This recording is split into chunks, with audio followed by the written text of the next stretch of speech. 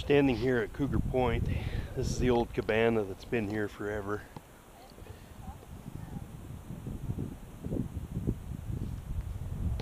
I don't know when that thing was built.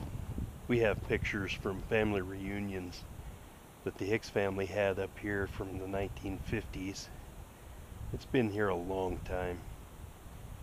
But growing up, we spent a lot of time up here. This is, in my last story, I talked about camping up here with my friend in the middle of the winter. But it's just up Williams Creek, past the first set of switchbacks. It's a nice area. You can take this little trail. It goes up 100 yards and you can look out over the whole canyon. Trees are in the way right here, but it's a beautiful sight. It's really pretty. That's why they call it Cougar Point. So I've had a lot of memories. This road right here, as I mentioned, this is the first set of switchbacks starting right here going down.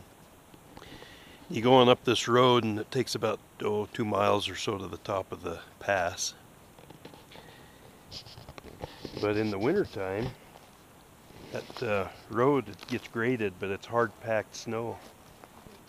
And so we would go to the top of Williams Creek, right up at the top, and we would ride our sleds down to the point here, and then somebody'd be here to pick us up and take us back up to the top. But the last year I did that was when I was about 18 years old, and I clocked those sleds at 35 miles per hour, so you pick up some good speed. And that's on my little radio flyer. But anyway, that last year that we did that I was involved, my hat pulled up on my head a little too far and my ear froze, this left ear. It froze solid. It was so solid it was like ice. I couldn't bend it. There was no flexibility whatsoever in my ear. And it kind of scared me because I heard all the horror stories of people freezing their ears and having them fall off, getting frostbite on your toes and having them fall off, turn black, and do all those weird things. So I thought for sure I was going to lose my ear. And I was going to go the rest of my life looking kind of strange with no ear on my left side of my head.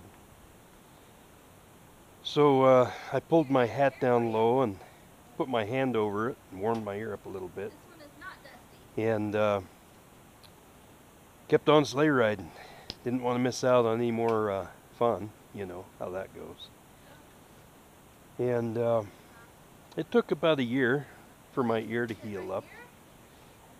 But yeah, it healed up. It unthawed. Had a big scab on it for a while. Of course, it got frostbite. It was colored weird. But nothing fell off. And I can still hear out of it. Still picks up sound. So I'm good to go.